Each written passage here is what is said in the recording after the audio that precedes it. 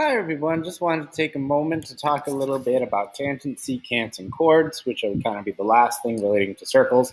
We're specifically going to be talking about the special segments that kind of come to play involving circles. So our goals for today really, we're going to be focusing in this video on using the properties of finding segment length using tangent, secant, and chord relationships. All right, so we're going to start off by looking at this formula. So this formula is telling us that if we have, or this theorem I should say, this theorem is telling us that if we have two chords that intersect inside of a circle, right, then the product of the lengths of the segments will be equal, really. So what's it saying? It's saying if we have two chords that are intersecting, they're cut into two different parts. You multiply the two parts together, set them equal to each other, and it'll all work out, all right? If you would like to kind of see the proof behind this, I mean, I think you can probably guess where this is going to end up. Triangle. But anyway, we'll take a look at these a little bit later. But let's go through this process just to make sure we're all set. So in terms of how we do this, remember, the parts of the chord multiplied together are equal to the other parts of the other chord multiplied together. So 3 times x is equal to 6 times 7. So 3x is equal to 42. So x is equal to 14. Okay. So similarly here, we have 6 times x is equal to 9 times 9. 6x is equal to 81. X is going to simplify to 9 over 2. All right. Last one here. We have 18 times x is equal to 15 times 12. Let me just quickly do 15 times 12. That is 180. So I have 18x is equal to 180. So x is just going to be equal to 10. And that's it. Simple enough, right? So if you see the two inside, multiply them together, set them equal. Okay. In terms of difficulty, most of the problems are just really going to be like this. There's really not a whole lot of craziness that happens. And now there are two more. Okay, so what happens if you have secants or tangents that are meeting outside but are intersecting the circle? So as you can see here, it's kind of like, you can see how it's almost kind of related to the other top part, but it's slightly different. So we have two secants that share an endpoint outside of the circle. All right. The product of one secant segment and its external part are equal to the other times its external part. All right. So what do I mean by that? So that means if we take a look here, this part times the whole thing is equal to this part times the whole thing. Okay. So that's how these are going to work.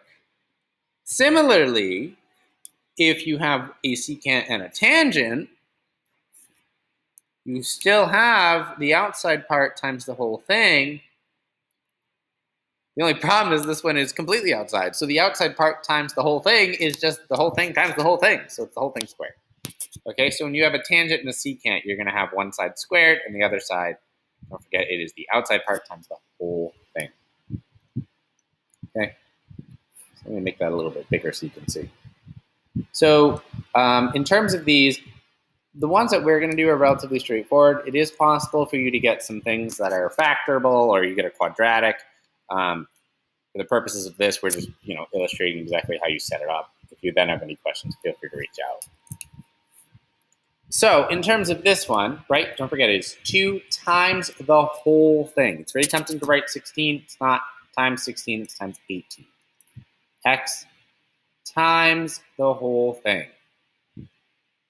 Right, so here you can see one that's going to end up being factorable. So we have 36 is equal to x squared plus 9x.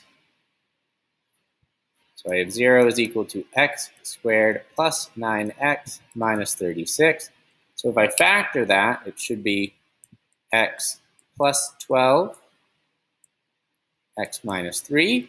So my two solutions here are negative 12 and 3. Now, naturally, if I plug in negative 12 here, that makes no sense. So my answer needs to be 3. Okay? So my answer is just going to be 3, right? If you have a negative solution, you plug it in, it doesn't make any sense. So same thing here. 5 times 18 is equal to x times x plus 9. Okay, so we have 90 is equal to x squared plus 9x. 0 is equal to x squared plus 9x minus 90. Okay, so now we need to find factors of that that'll add up, and I believe it would be 15 times 6, right? So 0 is equal to x plus 15, x minus 6.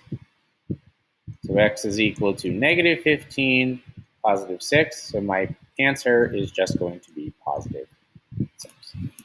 Okay, right? Because if I plug in negative 15 here, I have a negative 15 length. That makes no sense.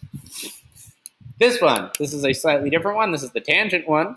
So I have 2 times x plus 6 plus 2 is equal to 6 squared. So I have 2x plus 16 is equal to 36. 2x is equal to 20. X is equal to 10, right? So this is a situation where you don't end up factoring. You kind of like those situations. So now on this last one over here, I'm going to move my head because I'm going to run out of room.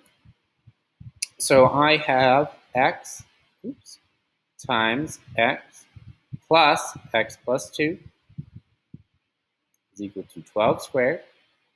So I have x times 2x plus 2 equals 144. 2x squared plus 2x equals 144. Now these all have a 2, so I'm going to divide out the 2. So I get x squared plus x minus 72 is 0.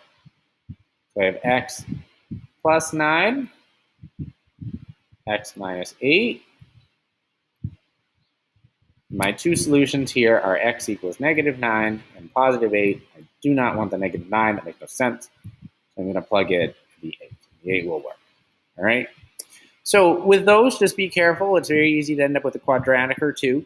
But ultimately, if you have any questions, please reach out and let me know. Feel free to look at these if you have any additional questions as well. There's some more examples I have available. All right, let me know if you have any questions, and have a great day.